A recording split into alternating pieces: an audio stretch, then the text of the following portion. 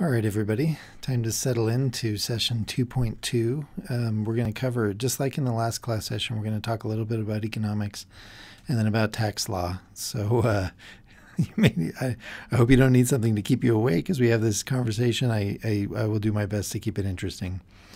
Our goals from this class session, I want you to explain how personal income taxes work and then also how the charitable deduction works in relation to that. Explain why charitable donations are not a normal good. That's an economic term that some of you probably already know. And I want you to articulate why the charitable tax deduction is an economically inferior policy, which may surprise some of you that I'm going to make that case. I want you to be able to explain the elements of the organizational and operational tests. This is where we start getting into tax law stuff. And then finally, know and articulate the differences between the following types of 501c3s, specifically private foundations, public charities, private operating foundations, and supporting organizations. All right, so let's talk about the charitable tax deduction. As most of you know, when you give money to charity, you can deduct it from your taxes. It's important for us to articulate what that means. If you look at my little graphic on the right, you remember I did a version of this when we talked about corporations. The way it works running a corporation is you're only taxed on your profits. So any of the money you bring in that you then spend on business expenses, or all that money you spend on business expenses is tax-free. That's not how it works as a private individual. The way individual income taxes work, you make money and by default you have to pay taxes on any of the money you have. It doesn't matter that you spend it. There are no sort of legitimate personal expenses that justify, that sort of make a whole bunch of the money you spend tax-free. In fact, by default, all of your income is taxable. Now, the IRS and Congress have since carved out specific kind of expenses that are deductible from your taxes or that would be non-taxable. So, for example, if I spend interest, if I pay interest on a mortgage, then the amount of money I spend on that interest would be deductible from my income.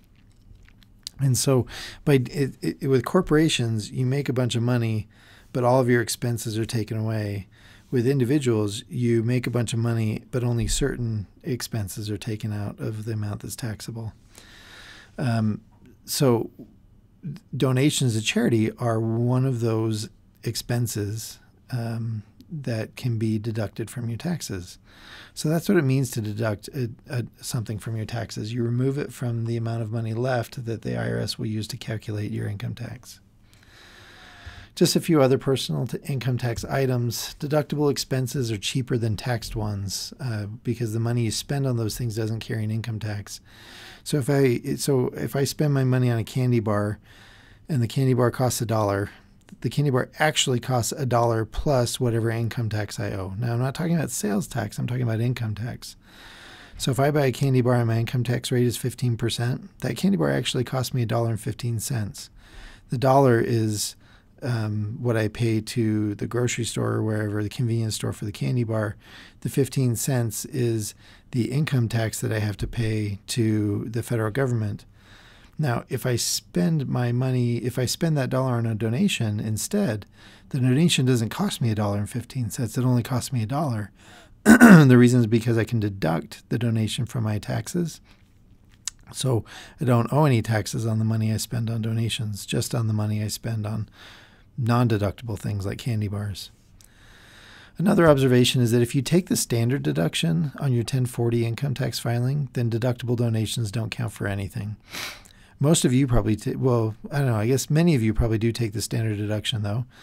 And when you take that standard deduction, you eliminate any opportunity to claim specific deductions. That would be like interest on your mortgage. It would be taxes, local and state taxes that you pay during the year. It would be certain healthcare expenses above a percentage of your income. Well, charitable donations are also one of those things you would deduct. But if you take the standard deduction, then those donations don't have any tax advantage for you. So if you're in the habit of taking a standard deduction, then you can donate your money wherever the heck you want to. There's no tax benefit to giving to a 501c3. You could give it to your brother, and he could spend it on on candy bars, and it wouldn't change the taxable effect of the money. Finally, last point is that deductions are always limited in time and size, meaning that generally deductions have to be declared in the year where it was spent, and they are usually limited as a proportion of your total income, meaning that I can't give away all my money to charity and deduct it all from my income taxes and owe zero tax. There are limits on how much I can give to charity and still have it deducted from my taxes. Okay, so digging into this, we're going to start laying out an interesting economic argument about the charitable tax deduction.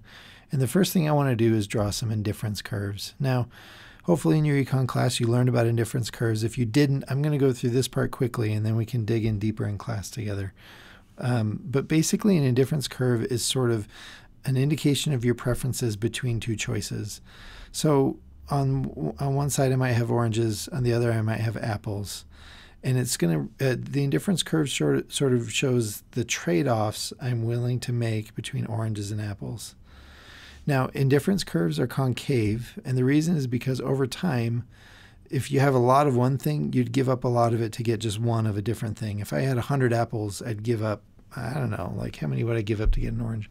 I'd probably give up at least 20 apples to get one orange. Now, if I had 100 oranges, I might give up 20 oranges to get one apple. So at the extremes, there's a strong trade-off between these items. As you get sort of an even distribution, the trade-off might become more equal. So if I've got 10 apples and 10 oranges, I might give up one apple to get an extra orange. So indifference curves essentially draw that relationship for any possible combination of apples and oranges. Well, here I've drawn the trade-offs between donations and consumption. Basically, the idea is every time you've got $1, you have a choice to either donate that dollar or consume it on your own personal satisfaction.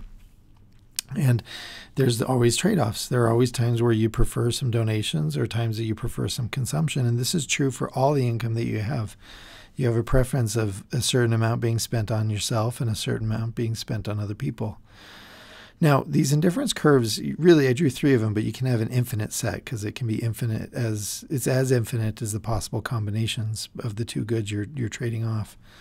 So what really matters with indifference curves is the budget line. And a budget line you introduce to illustrate sort of, given a fixed amount of money or fixed amount of these goods or fixed budget, then what is the maximizing trade-off? Like, where do I get the most satisfaction? And so with this budget line, here's the satisfaction, here's the distribution point. So I'd be spending X amount on consumption and X amount on donations is the idea.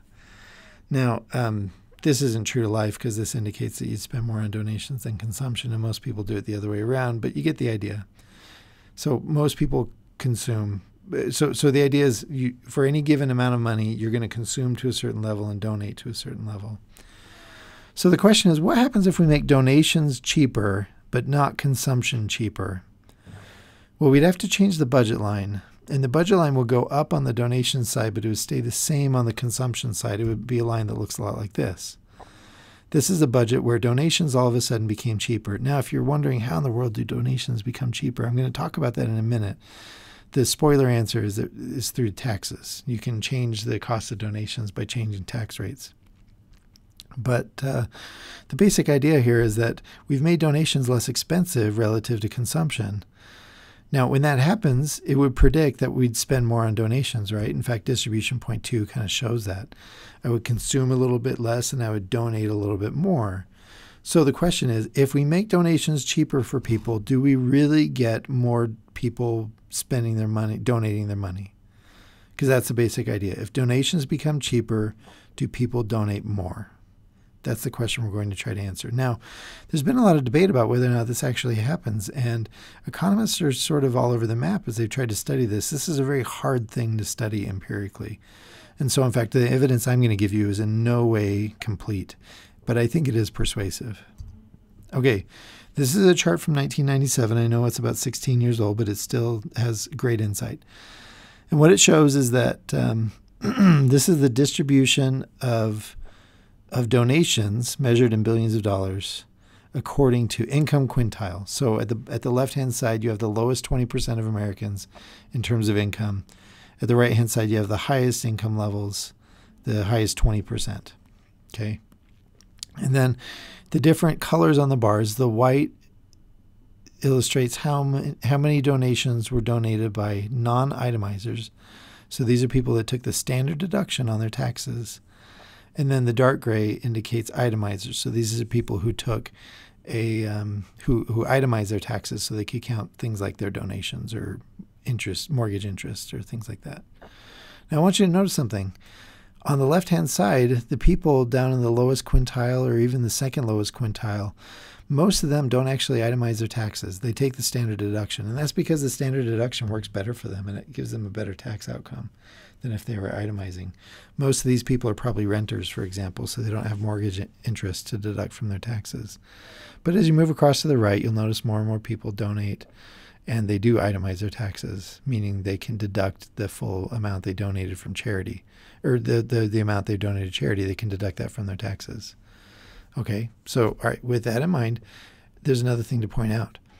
If you'll notice, the people in the highest bracket, the richest 20% of Americans, donate more to charity than the other 80% combined.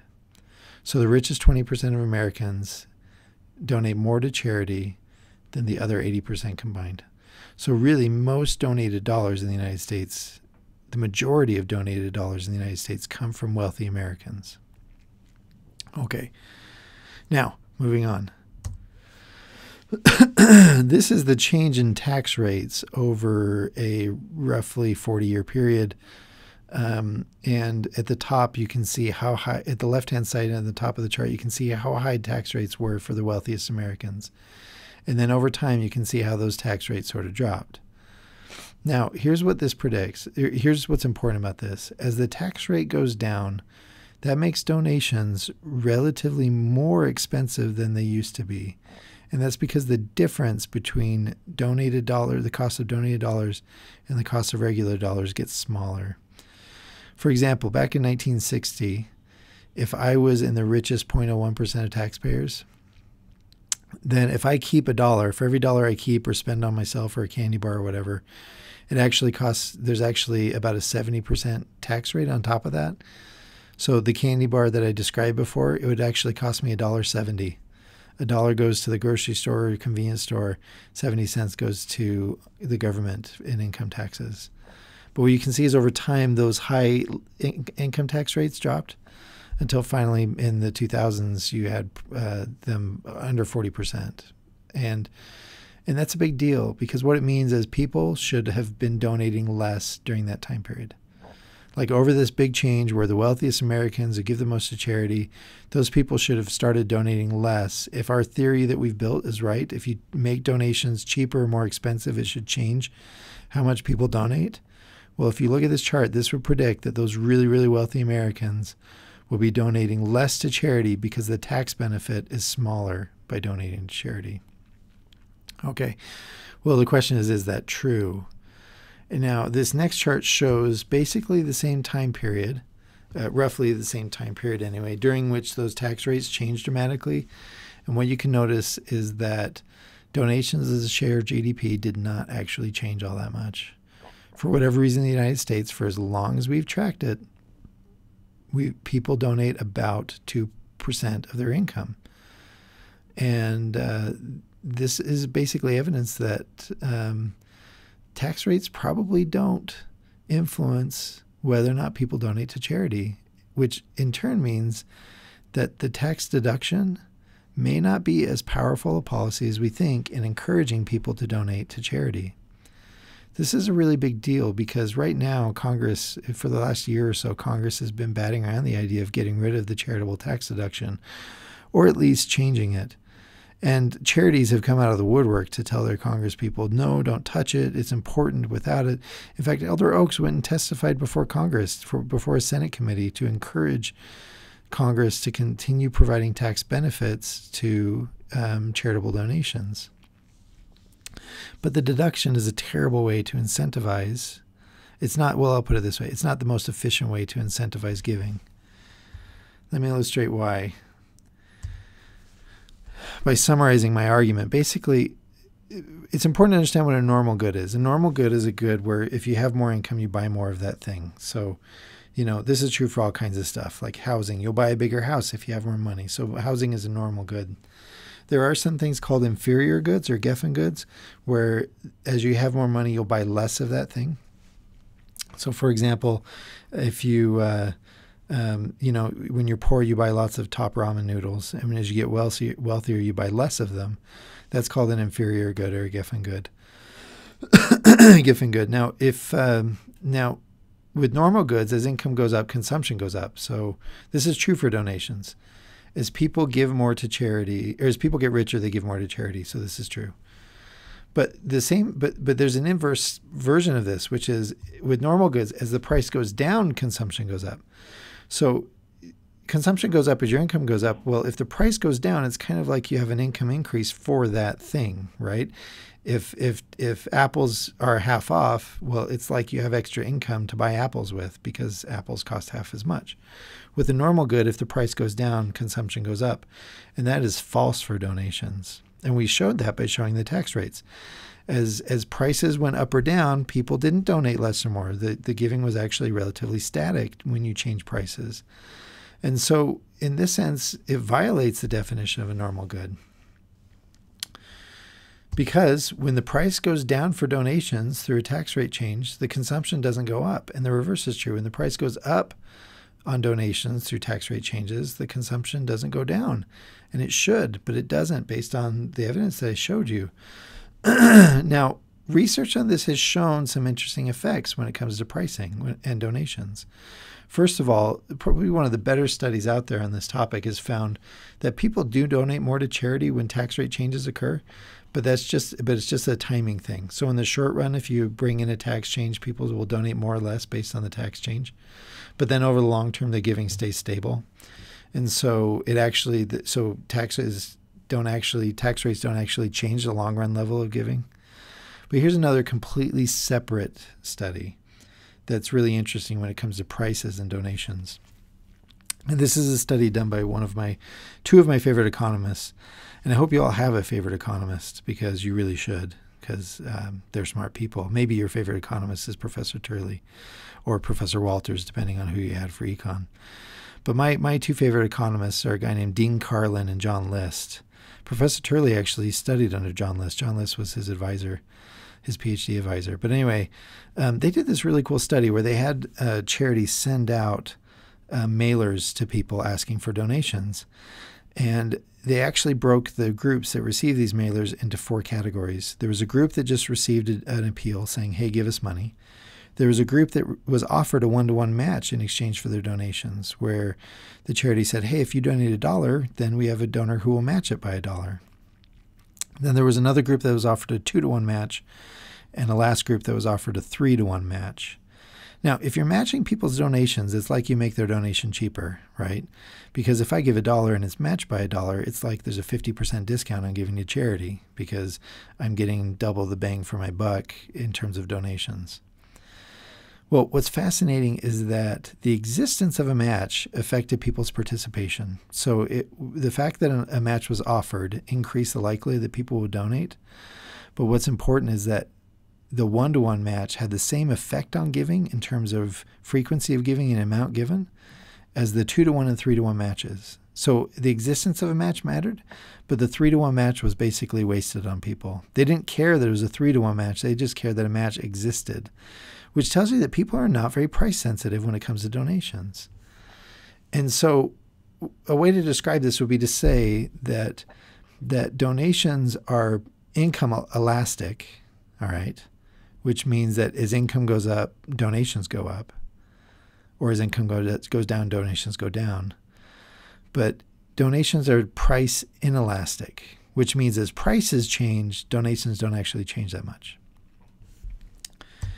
All of that summarized basically means that charitable donations are not a normal good because they're income elastic, but they're not price elastic. They're price inelastic, which makes them not a normal good.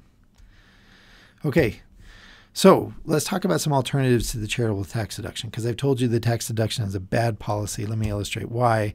Again, here's our distribution of donations. Wealthy people give the most to charity, more than the other 80% of America combined. Well, this is what happens with that. The blue part of my chart shows how much a person gives to charity, and then the green part shows how much the federal government gives them back through a tax decrease. And so if you're a person who doesn't itemize your taxes, you give $10,000 to BYU, guess what? Congratulations, you were so kind and generous, but the government doesn't care. Because if you don't itemize your taxes, then the government's not going to provide any tax incentive for your donation. If you're in the 15% tax bracket, like a lot of Americans are, then if you give $10,000 to charity, the IRS gives you a $1,500 reduction in your taxable burden, which is sort of like giving you $1,500 back. And that means your donation really only costs you $8,500 instead of $1,500. Now, if you're in the 36% tax bracket, we're going to be even more generous to you, because $6,400 of your dollars actually go to charity, but then the government is giving you $3,600. Or another way to think about it, rephrasing, is that they're giving $3,600 to the charity of your choice, sort of indirectly through this tax benefit. So what this says basically is, if you're wealthy, we like your donations better than if you're poor. Why does this matter? Well, because of the way marginal tax rates work, donations by the wealthy are subsidized more than donations by the poor. And we have to ask ourselves, is this really the effect we want? Is this how we want to incentivize donations? I'm not sure that that's the case. Let me give you another example. If you have a mortgage, you're more likely to itemize, and this means that donations of homeowners are subsidized more than those of renters. So if you're a renter, we don't care as much about your donations as if you are a homeowner. Now, that's not directly true. It's not like Congress set out to write this particular effect into the law, but this is the net effect by using the charitable deduction rather than some other incentive for donations. And then finally, last observation, if you live in a city with high taxes, you're more likely to itemize. And this means that donations of people in high tax cities are more subsidized than those who live in low tax cities.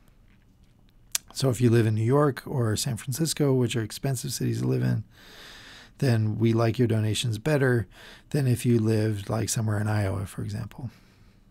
Okay.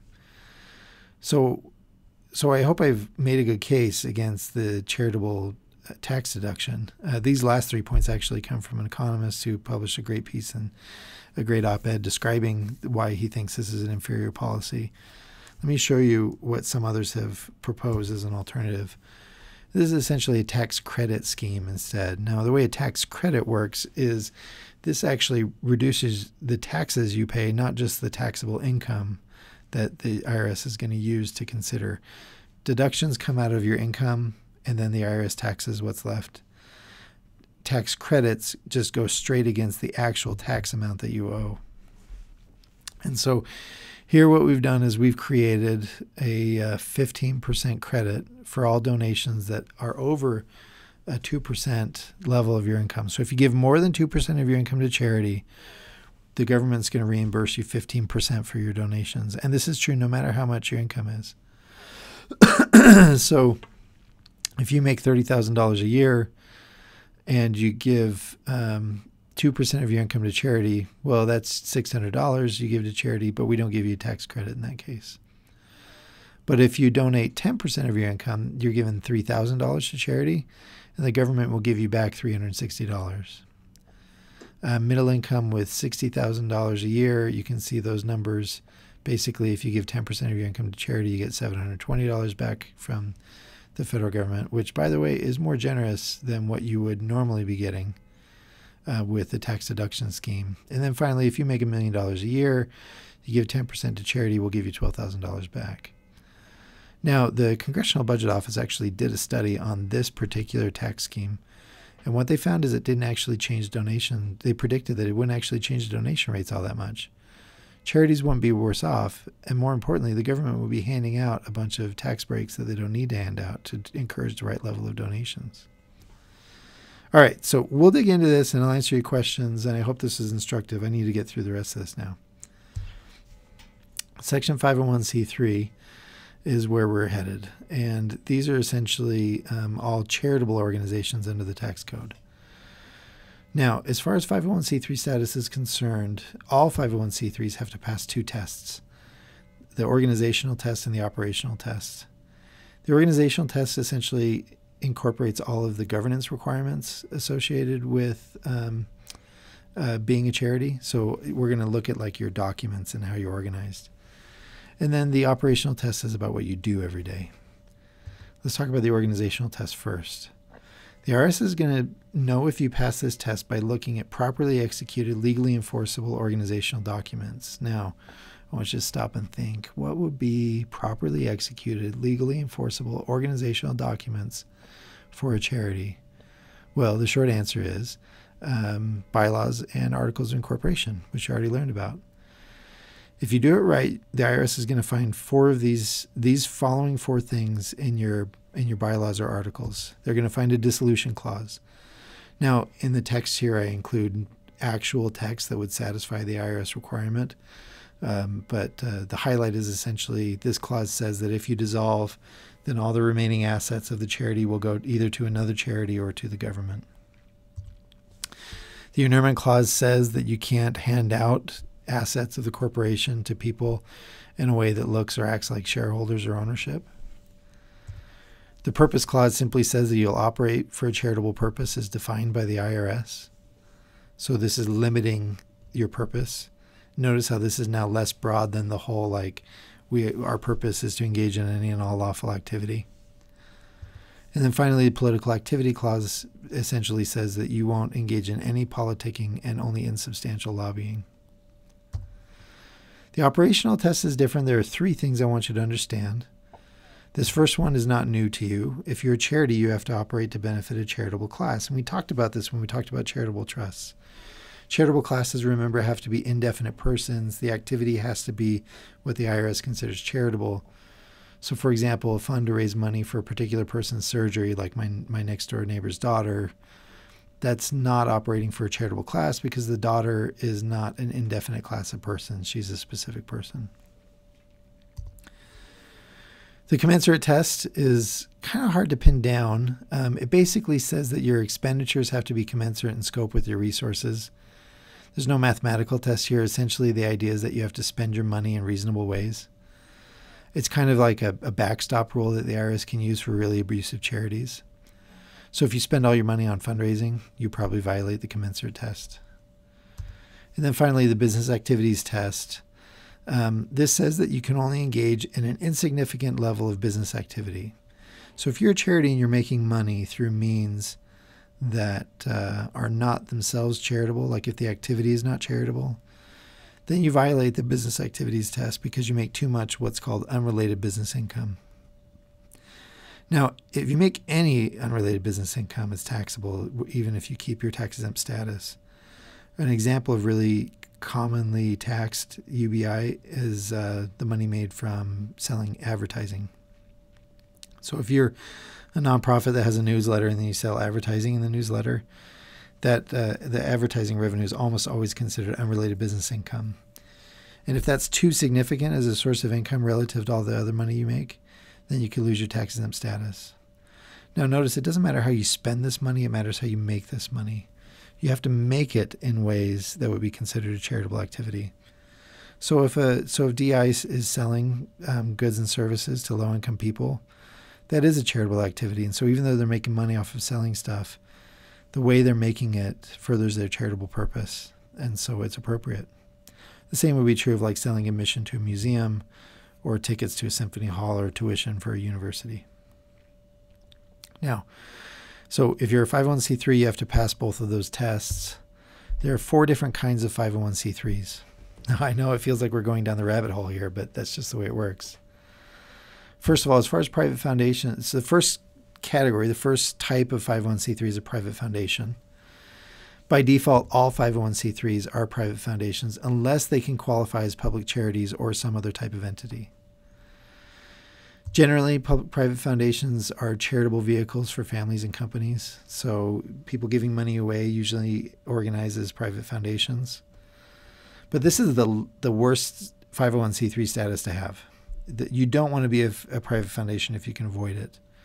There are a lot of reasons. I'll show you them kind of throughout the discussion, but at least 50%. One of the examples is if you're a private foundation, you have to give away 5% of your total assets every year. And if you don't, you're going to be penalized by the IRS. A lot of family foundations mess up on this. And when December rolls around, their accountant calls them up and says, hey, you guys need to give away $50,000 before December 31st. Otherwise, we're going to get penalized. And so they hurry to give the money away, and usually not to a very good cause, at least not the worthiest cause. So to kind of illustrate the differences between these four types of 501c3s, I'm going to bring up this little table. And so what you need to know is that private foundations, they have limits on how contributions can be deducted from taxes. That 30-20 basis only thing, we're going to cover that in class together because it's easier to explain in person. As far as expenditures go, if you're a private foundation, you have to spend your money in documented, contract-bound, charitable purpose ways. In fact, the IRS is going to scrutinize how you spend your money if you give it away to people that may not look charitable. And so you usually have to have contracts supporting the way you give your money away as evidence to the IRS. Private foundations have to pay taxes. They pay up to a 2% excise tax on all their investment income. So even though they're tax exempt, there's that little tax that they still have to pay on what they make off their investments. And then we've talked a little bit about inurement. The next class session is all about inurement. But what you need to know in short is that private foundations face a very high standard that's in the tax code. It's called self-dealing. Public charities are the second kind of status to have, and this is the best one to have. If you're a 501c3, you want to be a public charity if you can. This is the code section that defines it, but being a public charity happens in two ways. You either qualify as what's called an inherently public activity, meaning you're a church, a school, a university, a hospital, or a government entity. All of these entities automatically get public charity status. Or alternatively, you can qualify through what's called the public support test. And what that means is a third of your income or support comes from the general public. Now, there's a mathematical test that the IRS uses to calculate this, and I'm not going to impose it on you, mercifully so. But the basic idea is a third of your income, your donations, have to come from the public at large. And this is the main reason most private foundations cannot be public charities, because they get the donation from a small group of donors. They get all their money from a small group of donors, which means they won't pass the public support test. Now, there is an alternative called the facts and circumstances test, where you can say 10% of our income comes from the general public. But here, look at all of our other inherently public activities. And then you can sometimes get the IRS to give you public charity status. Well, what is it that makes public charity status so great? Well, first of all, people who give to your charity can have higher deductibility thresholds. Your expenditures just have to be for a charitable purpose broadly. The IRS does not scrutinize you the same way.